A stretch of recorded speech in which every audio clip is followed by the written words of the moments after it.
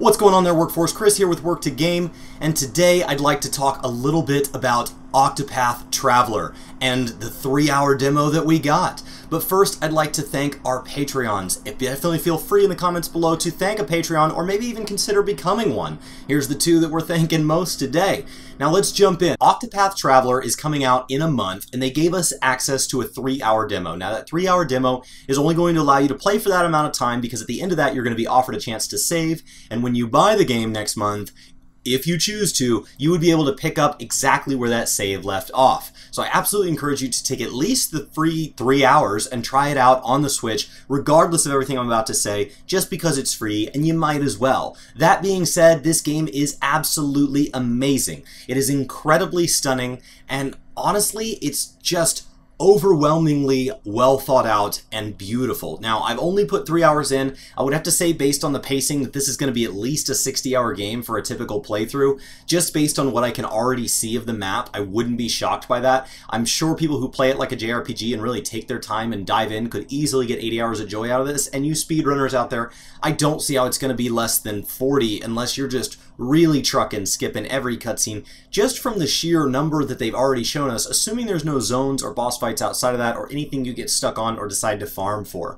Now, the music number is beautiful, and they have these audio cues that kind of make up for the areas where they don't have it fully voice acted, but I'm sure after a while you're going to hear the same music, you're going to hear those same audio cues, and that's going to get repetitive. Each class has its own unique systems, ways to interact with people, and they have the 8 classes already available in the game, and in the demo you can try any of them, and actually through the process of trying them, you're most likely going to be unlocking a second class to come along with you, and if you really speed up, you could get to a third. I was able to get to 3, but just barely, and I ended up skipping a lot of story during the third one to make sure that I had enough time left that I could clear the third class's storyline. I don't think it much matters which class you start with, although they are in kind of that same order, so when you're picking them, keep in mind that that space on the map, you're going to either be going clockwise or counterclockwise, or maybe one left and one right to get your 3 during the demo. So if there's 2 classes you want to see that are next to each other, and there's another class you want to see all the way on the other side of the circle, I would go ahead and focus on those 2, because that would give you a chance to get a taste on those.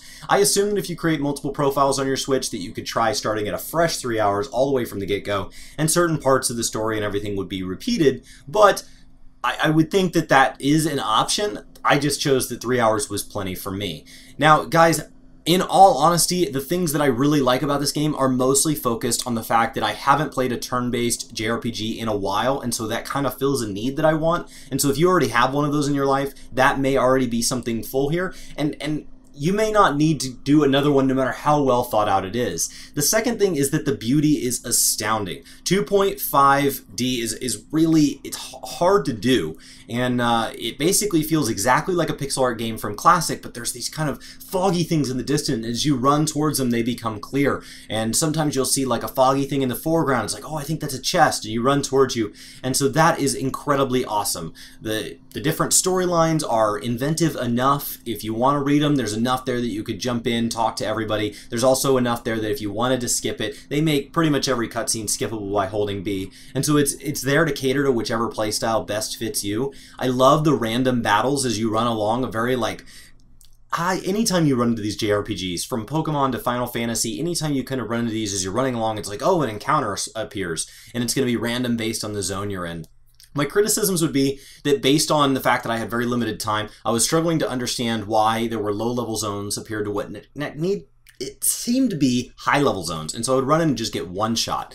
And so I assumed that if I slowed down and played a little more, I would get a better feel for how the map flows, but I didn't feel that this acting as a demo, since it seems to just be a release of the full game, or at least a good portion of it. There was, I think, one time I ran and it said, this is a demo version, you can't go there yet, but I don't think it would have been high enough level anyway. So the fact that they've really taken what feels like a lot of the restrictions off, I do have to admit that maybe that's why I was struggling to understand which direction I should be going and getting myself into places that I shouldn't be. I felt that the combat was inventive enough. The final boss fight on my third one, up at, it said level 7, but I had everybody way above that, and I still struggled through it the first time and then had to kind of pay attention to mechanics and strategize on how I was going to beat it the second time. So for those of you that got to join me on stream for that, hopefully that was fun to watch, and it'll be a blast for you to play.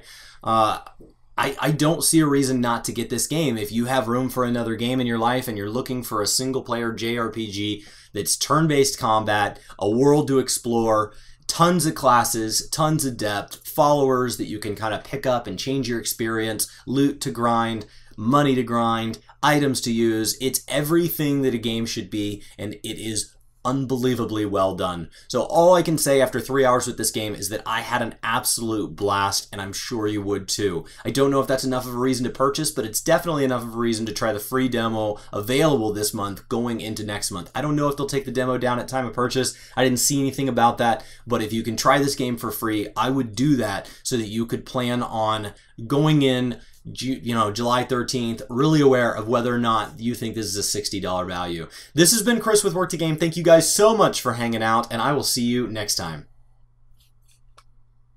Do you guys remember Clyde the Couch Bear from the early videos when I was shooting in my living room and the couch was right behind me? Just wanted to do a quick update on his life. He has been way promoted. He's now guest bedroom bear. Doesn't flow as well, but definitely feels like he's got his own sweet gigs now that we have 2 beds in our house.